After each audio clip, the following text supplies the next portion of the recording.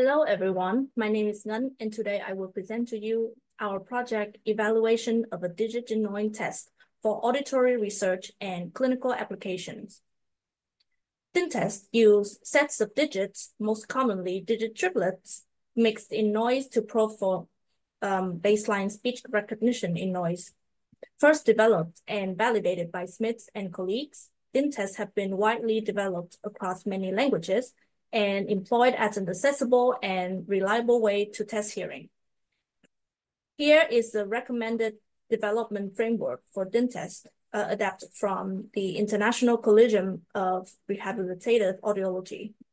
Among the three steps, optimization plays a critical role in ensuring the effectiveness and reliability of DIN outcome.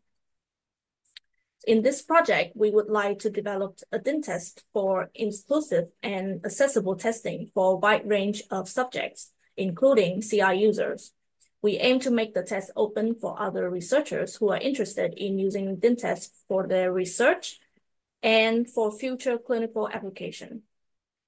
We further use the developed DIN test to investigate a couple of questions. First, we ask how much optimization would affect the DIN outcome and whether we could omit the step when it was too costly for development.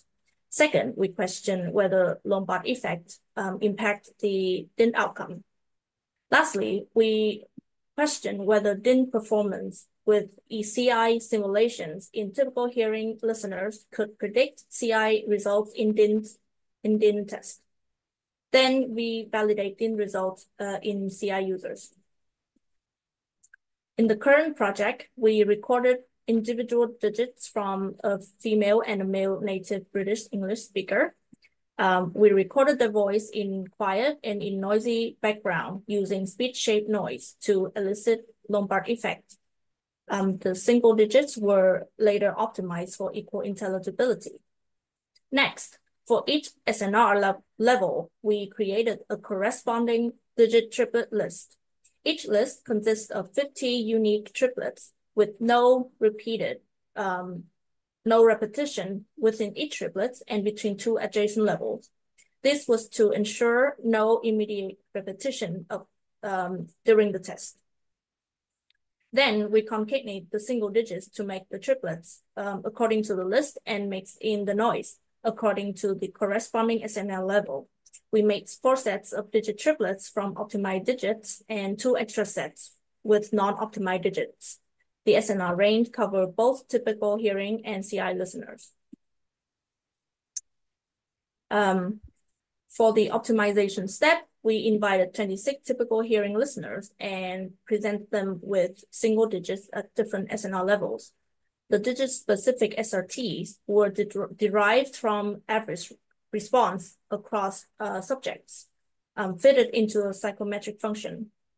These SRTs were used to equalize intelligibility across digits within each combination of voice and recording conditions. For the evaluation and validation of the DIN test, we employ an adaptive procedure for digits triplet scoring. We also simulated CI listening using a 16-channel spiral vocoder with simulated current spread at -16 dB per octave. These procedures were implemented using auditory online listening test system developed here at the CVU and JATOS. First, I will present the optimization results. Here we see that digit-specific SRTs vary across voices and recording conditions. However, across participant groups, these SRTs appear to be relatively similar.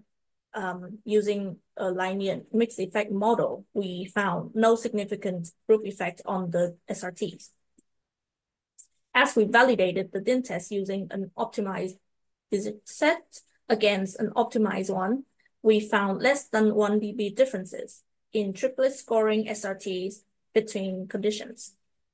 In general, for each voice, the optimized digit set yield a lower SRT and a steeper slope, around 1% per dB on average, in differences, except for the in-lab results for non-optimized digit set in male voice. Aside from non-optimized condition in female voice, others resulted in a slope within the range of 15 to 20% per dB, which is the typical range of slope found in other DIN tests using speech shape noise. Next, we evaluate the DIN test using the optimized digit sets of two voice combined with two recording conditions. The DIN test yield an average SRT of minus 11.3 dB, measurement error of 0.81 dB. The average slope was at 15.3% per dB. These results are in line with the common range of other DIN tests in the scoping review from Van der Boer and colleagues. Among the four conditions, only the ones with male voice yield steeper slopes within the common range. We found that Lombard effect consistently results in lower average SRTs across participants groups and voices. However, the effect size was rather small, less than half a dB. It also increased a measurement error and resulted in a shallower slope outside of the common range. This suggested that Lombard effect worsened reliability in DIN tests. So in this section, we compared DIN performance of typical hearing listeners with CI simulations to one of CI users. We found from the current data that CI simulation in typical hearing listeners consistently yield a lower SRT scores than CI users across speaker voices, on average of 2 to 4 dB differences. CI users' results varied more than CI simulation results. The data also suggested that there was an interaction between speaker voices and groups of participants. We also validated CI users' performance in DIN tests with optimized and non-optimized digit sets. In the current data, the optimized sets slightly improved DIN score by 0.1 dB and the slope by 1% per dB on average. These magnitudes of difference were even smaller than the differences in the DIN performance between two speaker voices. To conclude the presentation, in this study, we developed a DIN test, evaluated and validated across different testing conditions and subjects categories. The developed test was shown to be a reliable measure. Our results show that optimization seemed not to largely affect the DIN outcome, and future development of DIN tests could potentially benefit from a simpler procedure omitting optimization. Lombard effect slightly improved SRT score, but worsened test reliability and effectiveness. We are currently collecting more data from CI users to complete our validation.